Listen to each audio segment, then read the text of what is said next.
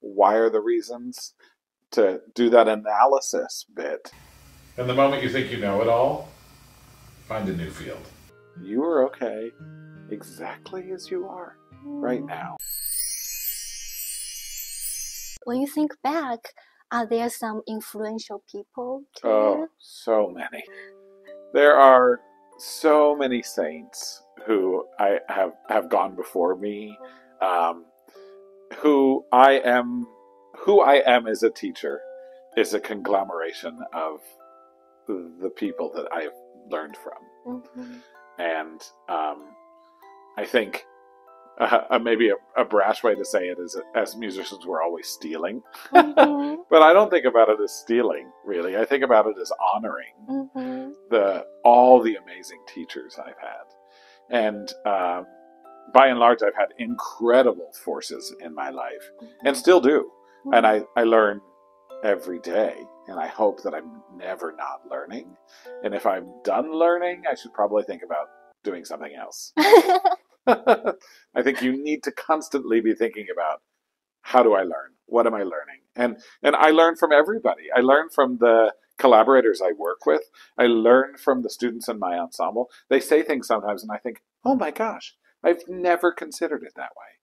I've never thought about it with that phrasing or with that, or in that light. Like, it just suddenly like, whoa, wow. And that's an openness that I think good music making requires, that openness. And I've been taught that and modeled that from so many important teachers in my life, many of whom are no longer with us, which is sad for me on the one hand, but also I think just in the way in which the great composers live on, in the ways in which we interpret and bring their works to life in our performances and recordings, I think the great teachers that we have had live on in the teaching that we do. Yeah. And I could probably take 20 minutes to name and list off the enormous saints who've gone before me and taught me, who I think about in every single rehearsal. And I think, how would so-and-so have done this?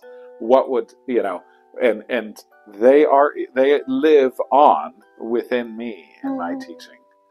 And they truly serve to inspire me. Yeah.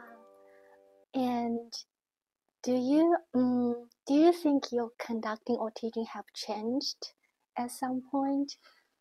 Yes, I think so. Early in my career, I taught high school right out of my undergraduate studies. And I started teaching high school at 21. I was very young, and I taught for 5 years. Wow. And I had lots of good thoughts and ideas, but I didn't know enough technically, I think, to.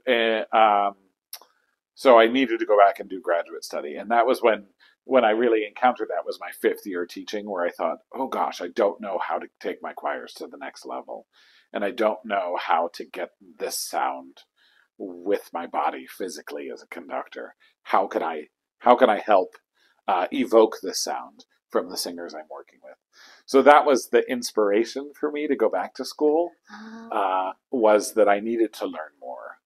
It's hard to imagine that you had that stage. Oh, no. And I think that how we encounter and work with teachers changes throughout our career.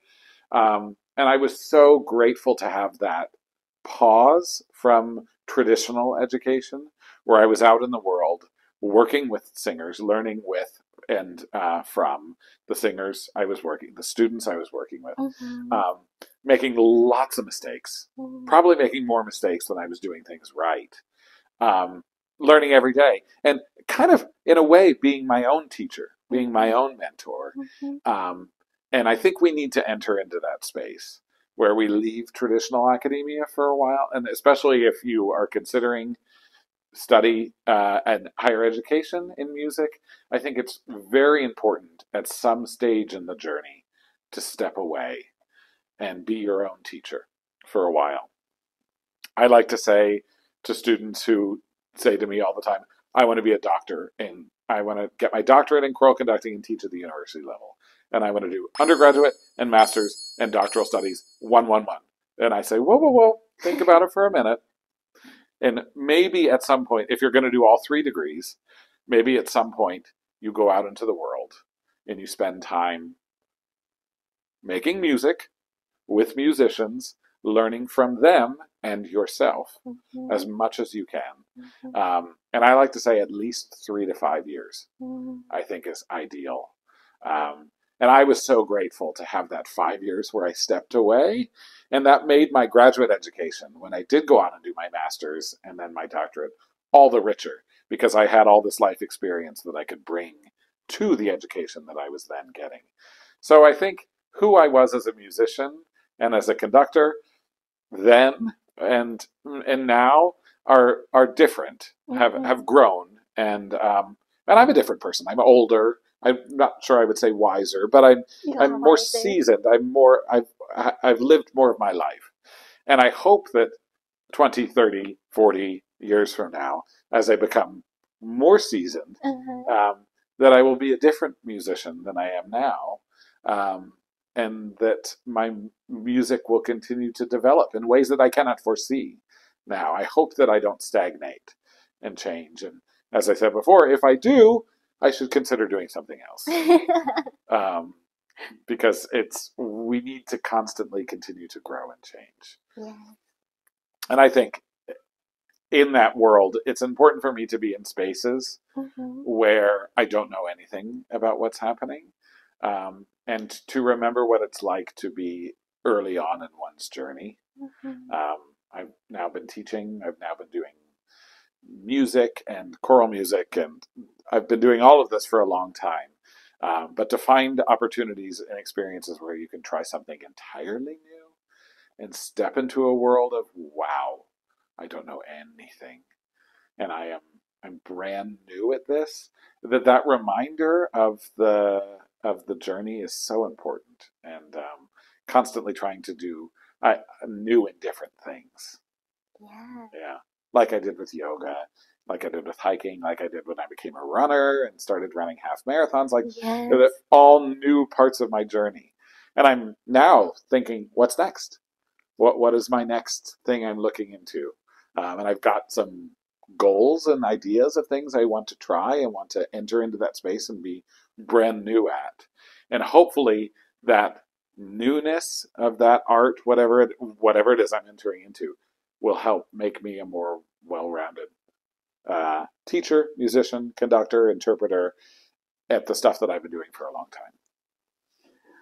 Oh, that's awesome. Yeah. Maybe Japanese? I would love to go to Japan. Oh, and I would love to learn to speak Japanese. Oh my goodness. Will you teach me? Sure. Oh, it's a long journey. No worry, you just go there, stay 2 weeks, and then I'll be fluent. Yes. I don't think that's how it works, but I would love to go spend 2 weeks in Japan. Oh. Yeah, that'd be awesome. Yes. As you are doing one thing for so long, I'm sure there were times things didn't go as expected. Are there some moments you can share and advise here how you get over these moments?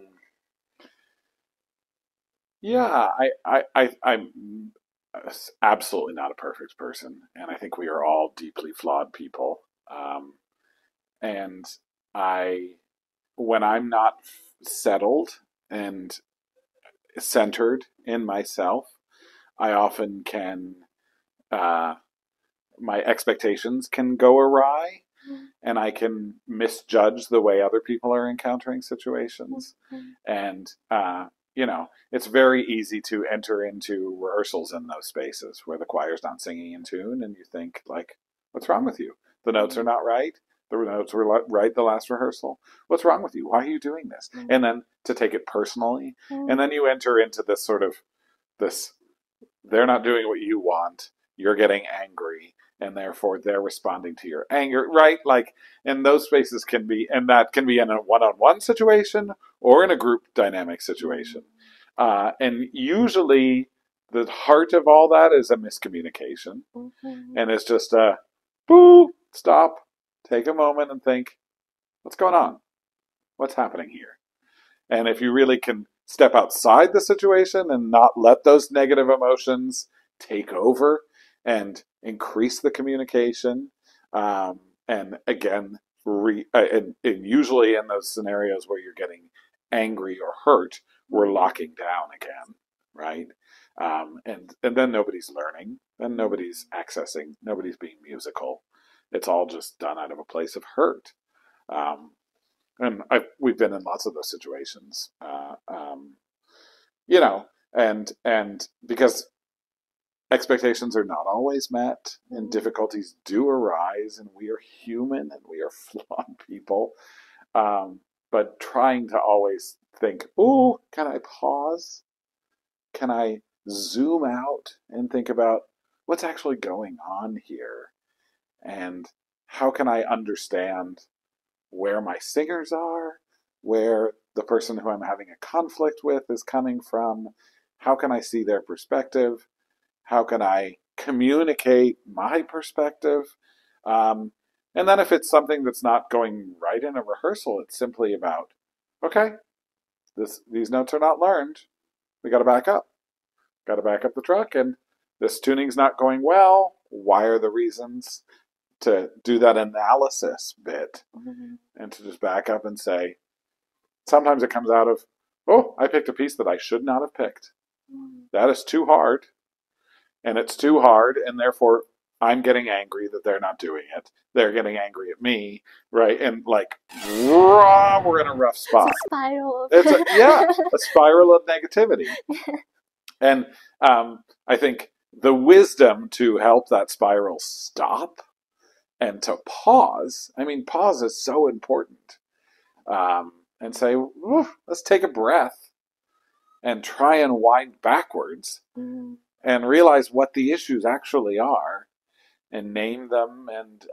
And if it comes down to, we thought we could do this piece and we really can't, and we're going to say, blurp, nope. Or we thought we were doing this piece a cappella and we really can't. We really can't. The intonation is going to suffer too much, and it's too tricky, and the tessitura, the tenors are too high. Whatever the issues are, let's put this aside and come back to it. Or it's just a bad day, and you're having a really rough day. You didn't do well on an exam or something that happened earlier. So I'm not going to go there. That you're in a raw space where you can't access what I'm asking you to access. And we're not going to go there. And that's so true with students who are constantly in this sort of stress cycle, and that need often a time to just stop and say, whoa, slow down. Maybe complete the stress cycle. And I think it's so important to acknowledge and consider how to do that, and help to teach students that sometimes you just need a breath. Sometimes you need 5 minutes of meditation. Sometimes you need a really good hug. Sometimes you need just to remember you are okay exactly as you are right now, and not as who you're going to be, and not as who you were, but in this very moment right now, you are okay and you are enough. And helping people, and so I say these things all the time in ensembles, as you know, and I'm saying them to the musicians who I'm working with as much as I'm saying them to myself. And they're important to say and hear. And I like to be in spaces where other people can say these things. Taking the moment to pause and lift each other up. Then when we come back to the tricky musical passage, or the stuff that we're struggling with, it sometimes, often can feel a little lighter, and a little like, oh, we actually can get through this and do this if we're not in that spiral, that downward spiral. Yeah. Yes, and I truly love how you are really watching all the singers. And remember when I was in TCC, there was maybe 2 weeks a piece didn't go as well, and I loved how you take a pause. You're like, everyone's doing great, and we'll try this again. And in the end of rehearsal, we were talking, but you stopped a girl and you said, you are truly working hard. and that words like meant so much to her. Like, I just love how you are treating each one and your words to them, and I can see their faces light up. And I try to do that, but I'm also aware that I'm probably missing as much as I'm catching. Do you know what I mean? That Yes, yes. That it's in a large group of people, it's impossible, and for the conductor to think, oh, I'm acknowledging and entering into everybody's headspace, like, and do you know what I mean? And actually, sort of dangerous in a way to think, because that's almost like you think you're like a god in the rehearsal, and I'm super aware that no, I'm not, and I'm aware. When I see things, I try and acknowledge them, but I also hope to speak to the student who's hiding and not showing, or not able to communicate the way in which they're feeling or doing on a section, and those are some interesting thoughts. I'm gonna mull that over some more. Okay. And there are like good moments and bad moments, and there are happy moments and sad moments. Like, are there some like sad moments in music making your career, and how would you digest like when you're really sad but not knowing what to do? I mean, there are sad moments in life, and I don't think there are sad moments in music making. I mean, there are hard moments in music making, and there are moments that don't go well, and there are tensions and things that need to be worked out. But to me, those are different from sad moments. And sad music, I think, the entering into that and the accessing of that, while that is adjacent to sadness, is not sad. I think it's a different space. And I talk to singers about that when we're doing something that's really emotionally weighty and heavy, that there has to be, on some level, some sort of sense of distance, that we are entering into the space and honoring it and being with it, but we are not allowing ourselves to just dwell in it or fall into it, because we also have a job to do. And as singers, you can't be sobbing and singing. You can't do those two things at once. So when I think about the moments in my life that are the darkest, they're not around music making. That music making is a thing of light, even when we're doing dark stuff. That is, in accessing and being around that darkness and lifting it up and accessing that space, that is a thing of light. My darkest moments are usually alone, and usually when I'm trapped inside myself and doubting myself and questioning myself, and again, that sort of sense of spiral, but internal, when I'm just I'm not enough, I'm not good at this, and when those things are going on, that's when I'm in my darkest moments, I think. And I'm grateful for the opportunity to collaborate, because it often helps lift me out of that. Not always, but in the best sense it does. Yeah, sometimes I think you need someone to just knock your door, like, come out. Yeah, right. Yeah. And yeah, that's so important to me, to just help remind people that you might be hurting inside. And I kind of like that in the academic process. I mean, I love teaching college, and I love that upper adolescent level, because these students are changing as people, and as how they are entering and encountering the world is changing so rapidly around them, that they've been at home through their childhood with their parents and with their parents helping guide them, And now they're sort of off on their own, and they're learning how to be in the world. And that's a very tricky space to navigate. And then college is hard. There's so many academic demands. It's socially very hard. It's how they're entering into that and helping them to navigate that while I'm not a counselor. I'm not their therapist. And I will say that all the time to students who come and see me one-on-one, that I cannot be your counselor and I cannot be your therapist. And you should probably seek a therapist and a counselor. And I truly believe in counseling. I think it's a fabulous thing and something we should all access. But I can help to remind them and I can accompany them on their journey. I'm a collaborative person in that sense, I suppose. And help them on their journey to realize and encounter who they are, and through music, right?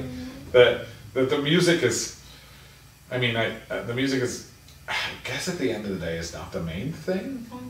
It's the humanity. It's the main thing. The music is the vessel, is the way in which we get there. But it helps us think about who we are as humans, and that's what great art should do. I think is help us think about our lives and how we fit. Yes. Yeah, I agree. I think music making itself is not like sad or something. It's always uplifting. Yeah. And I remember like when you had your anniversary last year, in front of the choir, you said, I have to sing this song for the choir so I don't weep in the real event. And so the thing is, after Dr. Hayes' beautiful singing, the whole class was crying except for him. So that was a beautiful moment. A little funny at the same time. Yes, right. We were expecting you maybe just cry a little bit because you said you want to practice, but you didn't at all. You looked happy and content. We were crying, yes. Yeah. And I did cry in the actual event. Oh, so yeah. And what are some very rewarding moments? I'm sure there are many too. Yeah, the rewarding moments are obviously the concerts, obviously the performances. I have colleagues who like to say, and I love this quote, the concert is the celebration of the work that has happened. It's the party. And concerts are also hard work. But it is the celebration of everything it's the culminating event. And of course those come to mind. But it's probably not my favorite moments. My favorite moments are the smaller moments, the moments in rehearsal, the unexpected moments where there's a realization or where the choir suddenly makes a sound where every human soul is connected and the voices lock together in a way where suddenly this harmony breaks forth. It's, wow, what did we just do? And those are truly the most amazing experiences. And I think the choirs I work with tend to perform quite well and tend to do really well in performance. But those moments of the small moments in the rehearsal room where something locks for the first time, those are maybe my favorite. Yeah. I remember when you did Shalom with TCC, it was an afternoon, was full, and the sunlight comes through the window. You are conducting, they are singing, and that moment was like, I won't forget. Oh. Yes. That's a beautiful piece of music. I still remember. And I will remember, I think, for my life, those moments. And I just love how you are creating all this with the choir. Yeah. And then I hope that you look forward to the next moments. Yes. And those moments that you can have with your choirs you work with, or one-on-one in a piano studio, or with a collaborative experience.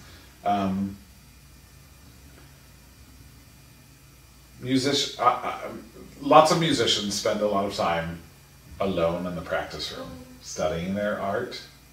And I have had a fair share of that in my development as a musician. But I've always become a better musician through my encounters with other souls. And I learn more about how to be a musician myself when I collaborate with others, in whatever way that is. And that can be conducting, singing, playing. You and I are playing a 4-hand piano piece in this upcoming concert. And I'm loving that. And I'm loving learning from that.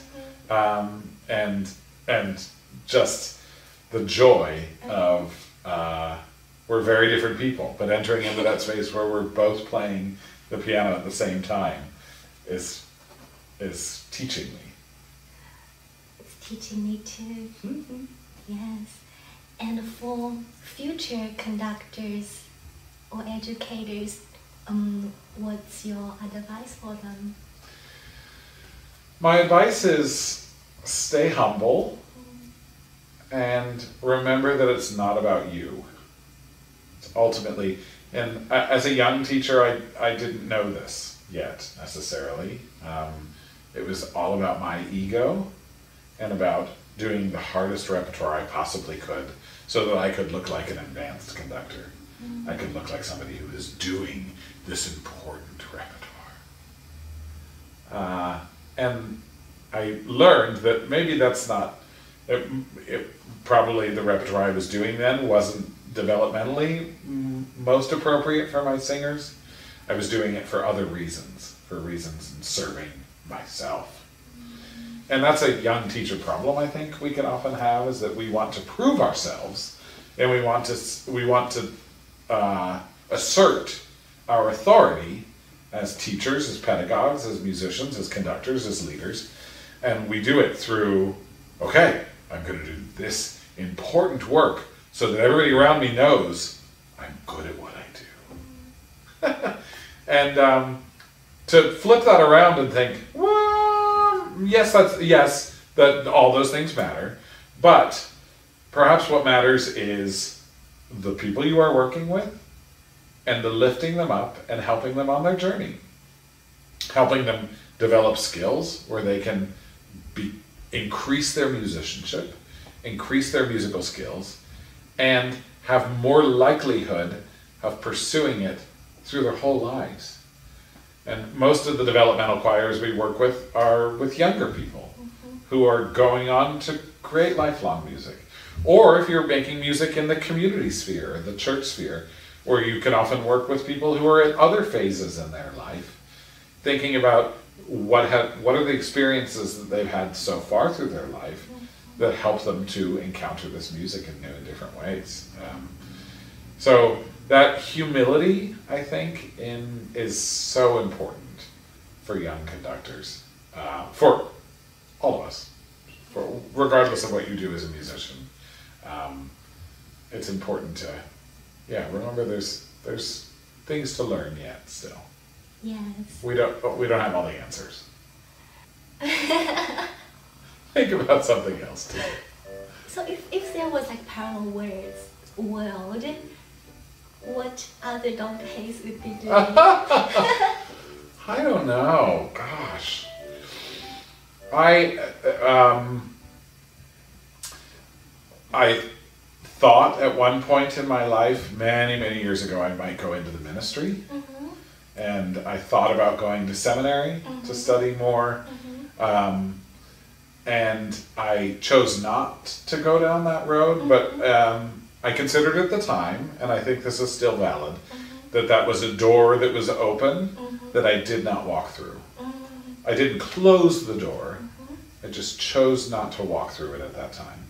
So I like to think, although I'm now, very middle-aged, I like to think I still don't know what I want to be when I grow up. You're very young. I don't think anyone's old until 100. I mean it. Okay, right. And I love that, right? That I'm still trying to figure out what's next. And what will I do? What will I do when I'm grown up? Because I don't feel that way yet. I still feel like I'm growing up and developing. So I don't know what Dr. Hayes would do in another parallel world. Maybe one of my big inspirations and teachers is the television personality from back when I was a child, Fred Rogers, who had a show called Mr. Rogers' Neighborhood that lots of young people don't know today because this was he's passed away several years now, but Fred Rogers was inspiring to me in that he worked on public television doing an entirely secular show, but he was sharing his belief in the message of what he learned in the Gospels and what he learned as a trained theologian through the secular means. And he wasn't talking about God, he wasn't talking about Jesus, he was just living the gospel. And I try, in my best of times, I try to be inspired by that I don't have to talk about any of the religion that's behind it maybe, that inspires me, and I have a very broad understanding of a spiritual practice in my head, but I'm inspired by lots of different sources.